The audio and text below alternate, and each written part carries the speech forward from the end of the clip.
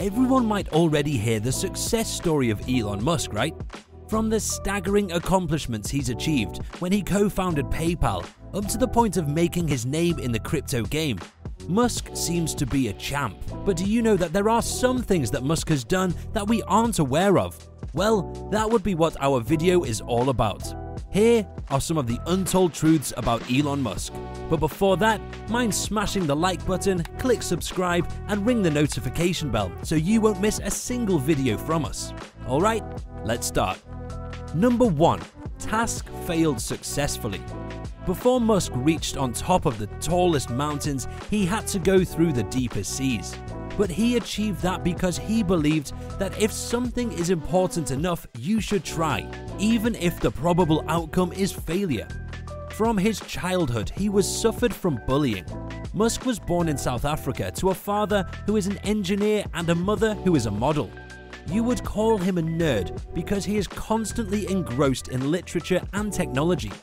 Musk was never a very social person. Because he was younger and weaker than his peers, he was an easy target for bullies. He has hurled down a stairway and assaulted so badly that he blacked out and had to be hospitalized in one incident.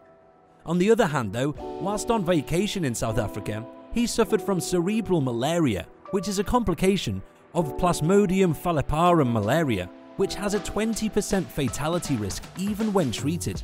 He recovered in 6 months, but shed 45 pounds throughout that time. Seeing your child die is one of the most traumatic experiences a parent can have. In May 2002, Musk and his longtime girlfriend and first wife, Justine Wilson, welcomed their first child. They named him Nevada Alexander. However, at the age of 10 weeks, he died of sudden infant death syndrome, or SIDS. He had been deprived of oxygen for so long that he was brain dead by the time that paramedics arrived. Musk has never spoken publicly about the incident. It seems like we're getting through Musk's life then. It's so sad when you're on his side. But number 2, Tesla and SpaceX, united in one master plan. Since Tesla was launched, it plans to produce batteries that are cheap, long-lasting and reusable. They are focusing on the development of a new type of battery that is efficient enough to power our own homes. In electric cars though, higher energy density means more power from a smaller package, therefore reducing weight and improving overall efficiency. Elon even mentioned that the primary focus of Tesla isn't electric cars, but batteries. But despite all of this, is Tesla just all about electric cars and energy-efficient batteries? What else though? Well, it's kind of unbelievable, but Tesla and SpaceX are collaborating to accomplish space travel. Alright, let me explain. I believe that Musk's ideological goal from the beginning is to make humans interplanetary species. At this point, it's kinda conclusive that all the other companies Musk has founded are heading in one direction, which is space travel. They were founded to help each other towards a cause. What the companies did on Earth is just a scent on what Musk's grand plan is, but why? As being a graduate with a bachelor's degree in physics, Musk is intelligent enough to design a reusable rocket propelled by fuel to orbit, but is powered by batteries to achieve interplanetary travel, using light as a primary energy source. With Tesla, Solar City, Neuralink, and The Boring Company, these ventures would spice up the master plan to achieve its ultimate goal: to conquer and populate another Earth-like planet. And that, my friend, is a lot more than a base of steel. Number 3.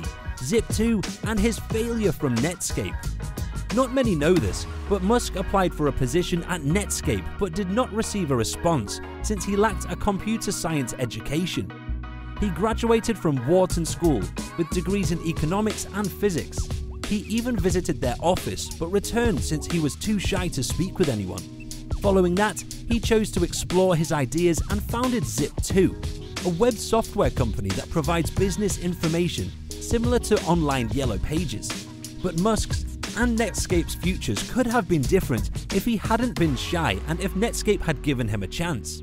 Although many of you may not consider it a low point in his life, keep in mind that at the time, Netscape was one of the most prominent tech businesses, and Musk had squandered an opportunity because he was shy. With Musk as its CEO, Zip2, a company started by Musk and his brother, was doing well. In the long run, the board of directors decided to remove Musk as the CEO of his own company.